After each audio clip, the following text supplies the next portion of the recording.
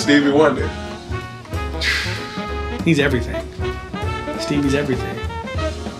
Oh, perfect songwriting. Oh gosh, composer, vocals. Stevie Wonder. Stevie, the GOAT. I mean, okay, in my book, there's no one. When we look at like the geniuses in what we call jazz music, right? These composers. When I look at Monk, when I look at Mingus, you know, I look at Stevie. He's everything. Everything he writes is everything. He tells everybody's life story. Everybody's.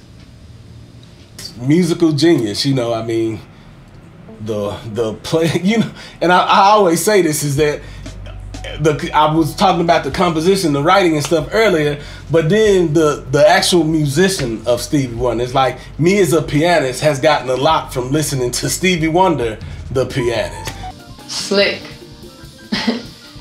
Like, you know, like for as much as you try to, you know, learn these songs, you go back to them and you always find a voicing that you didn't notice before. I mean, I just, like someone who communicated to more people through music than almost anyone else I could think of, you know, like I don't know anyone who doesn't know, you know, at least some of the words to all those Stevie tunes. I mean, and you know, amazing musician, but just the way he was able to, like, you know, write these songs that spoke to so many people is an amazing thing. Because Stevie was, you know, the Monk and Mingus of that day. I mean, if you think about what he was talking about and how tuned in he was to society and what his music stood for, I mean, that's all I can say. I just did a post on Facebook, I think it was yesterday, and I said Stevie Wonder is like ranch dressing. Whatever you put him on, it gets better. You know? Indeed. You know, I'm sure it's drummers who have checked out Stevie Wonder as a drummer, you know, bass players who hopefully have checked out Stevie Wonder playing key bass. It's like, you know, so yeah, just Stevie Wonder, I feel like he is as high as musician as Duke Ellington, Herbie Hancock, Wayne Shorter. I mean, that's all the same stuff. All right, Stevie Wonder.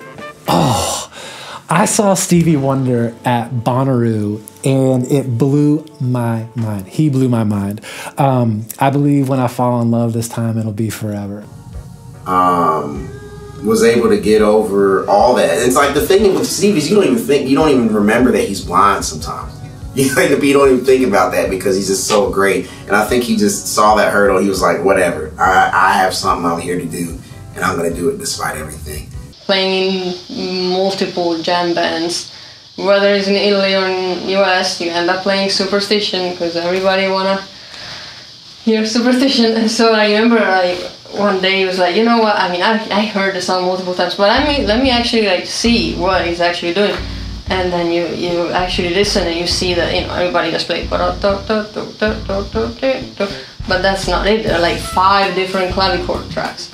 So yes, it's so slick, like something that you think like, oh man, that's simple, oh I got it, and you go back to it like, nope, it's not that simple. For some reason, that the song I Just Called to Say I Love You is like one of the first songs I've learned on a saxophone period. That and by ear, that one and My Sharia Moore. Oh, okay.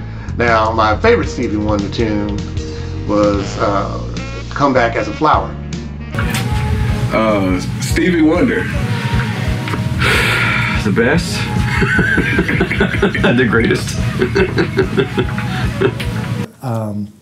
Inner Visions. I've got the vinyl record that is a record that I actually love the album art so much that I just keep it as a piece of visual art so I can see it and kind of always be motivated by Stevie. So just the simple fact of him being able to write and compose and play on all, and I think he plays a ton of instruments too, like drums, synths, keyboards, obviously, harmonica.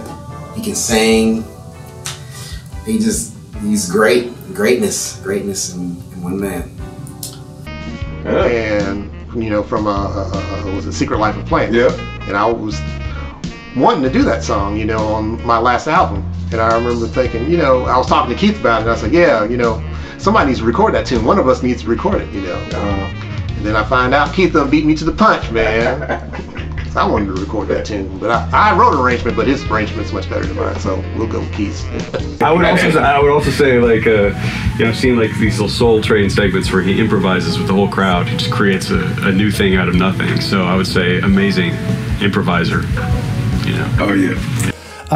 I love that this guy just like became his own thing without seeing the world at all, but completely hearing it. And that he just found a place in which he could paint all over the world and just blow everybody's minds. His ability to, the soul is so natural. The soul is just born in, and like, he's just like, he's such a hot flame, and everything that he's ever done is just like, you just stand back and what a mind-blowing artist, and he's still doing it.